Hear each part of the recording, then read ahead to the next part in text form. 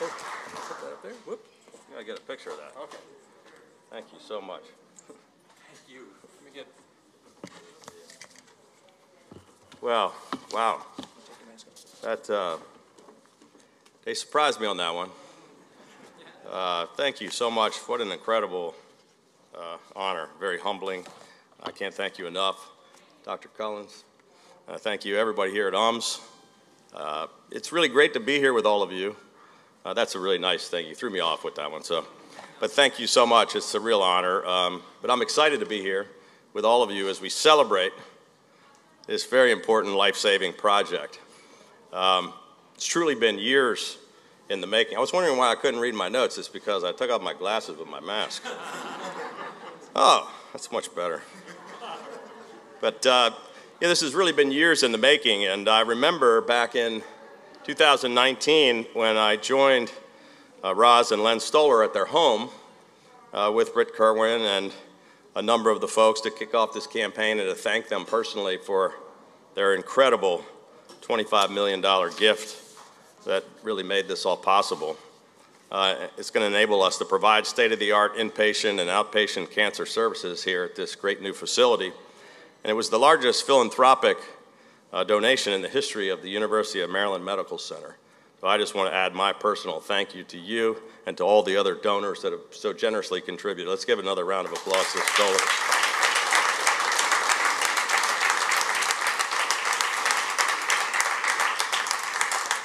And I know that this project has been a labor of love for the Stollers and for the entire team here at UMS, and it's the heart of a very bold vision of cancer care and research in the state for decades to come.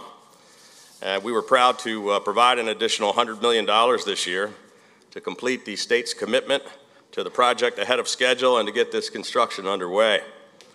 I can tell you that there's not a single day that goes by when I am not just incredibly thankful for the dedicated healthcare providers here at the University of Maryland Greenebaum Cancer Center.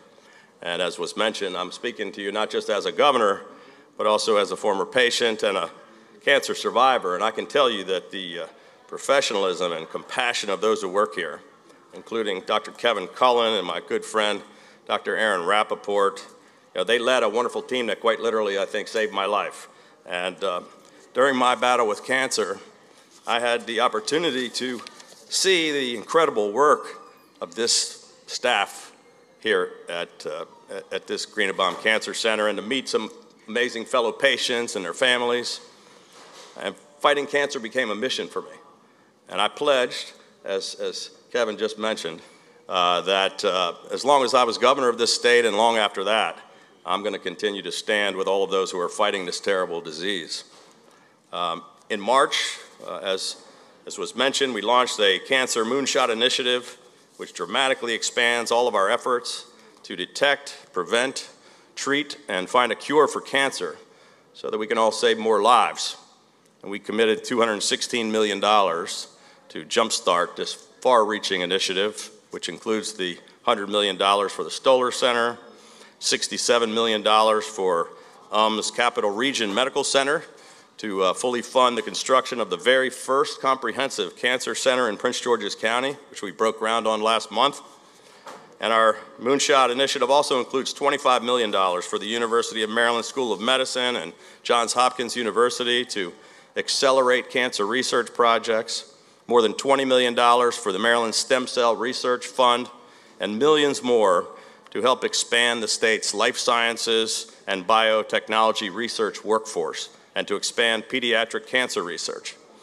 So with this game-changing Cancer Moonshot Initiative, we're harnessing the power and the capacity of our world-class Maryland public health, education, and research facilities to produce the talent, the tools, and the treatments that will help us make decades worth of progress in just a matter of years, and to make Maryland a powerhouse at the very forefront of the nation's efforts to defeat this dreadful disease. During my 8 years as governor, nearly 250,000 Marylanders have been diagnosed with cancer. And I understand just how difficult it is to get that life-altering diagnosis and to experience the uncertainty of not knowing what comes next. But I also know that there's no better place in the world to receive high-quality medical care than right here in the state of Maryland. This new Stoller Center for Advanced Medicine will be an extraordinary step forward for the University of Maryland medical system and for our entire state. And I'm incredibly proud just to be a small part of this transformative project. And in closing, I just want to congratulate every single one of you who has in any way been involved in helping make this happen today. And with that, I'd like to invite Dr. Suntha, Dr. O'Malley, and Dr. Cullen up here so I can give them a governor's citation to commemorate this wonderful occasion.